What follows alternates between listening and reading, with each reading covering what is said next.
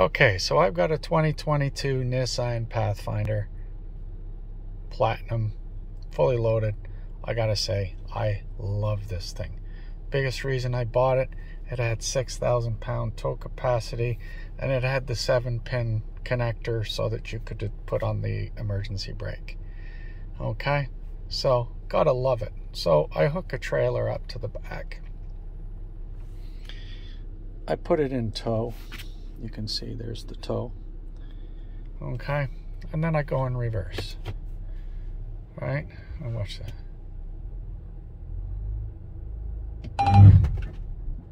The car lurches to a standstill in tow. The emergency sensor goes off and lurches the car to a stop. Okay, so what you have to do is go into the menu, go down to driver's assist, go to the emergency assist, and turn off the rear emergency assist and go back out, right?